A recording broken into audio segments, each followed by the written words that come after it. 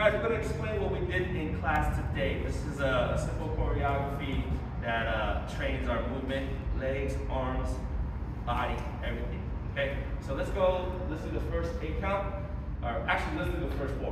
1, 2, 3, 4. So 5, 6, yeah, 5, 6, 7, 8, 1 and 2 and 3 and 4. Good. So obviously, when you first look at that, it's a lot, right? Your arms doing something, legs doing something. We're gonna break this down. First thing we're gonna do the leg is out in 2-step. 5, 6, 7, 8.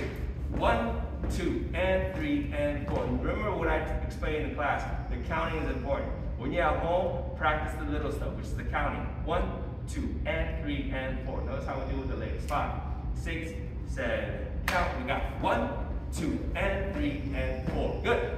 So you practice the legs, you practice count, you do that together. Now the arm is 1 and 2 and 3 and 4. So with just the arms without jumping, we're gonna go 7, 8. 1 and 2 and 3 and 4. Kind of weird moving that leg, huh? Let's do it with the legs. 6, 7, 8. 1 and 2 and 3 and 4. Notice how when I bring the knee up, I kind of slap my knee.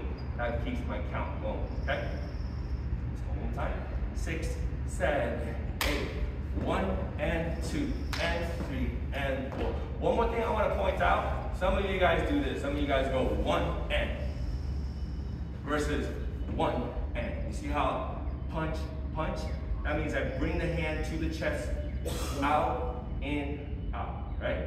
6, 7, 8, 1 and 2 and 3 and 4. We're gonna move forward from here. Now this is our pivoting, heel pivoting drill, okay? So let's do, we're gonna go from 5. So 3, 4, 5, and 6, and 7, and 8.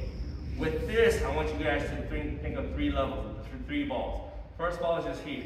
So 7, 8, 1 and 2 and 3 and 4. Actually, it's 5 and 6, right? So my bad. So 1, 2, 3, 4, 5 and 6 and 7 and 8. So obviously by itself, when you look at that, it looks kind of boring. We're not doing anything else. Now we're going to add the second ball, which is down, up. When I say down, I mean bend down.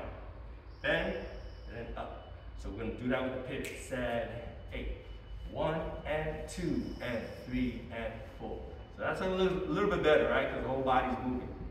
Now we're adding the tilt, okay? So I'm tilting down, like I'm leaning. Almost like I want you to think of chest to knee.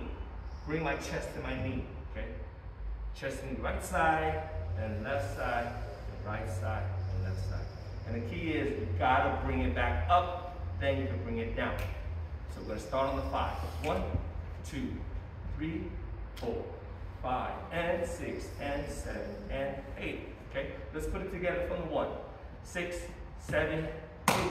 1 and 2 and 3 and 4 and 5, 6 and 7 and 8. Notice after the 4, I put it down the and 5 and 6.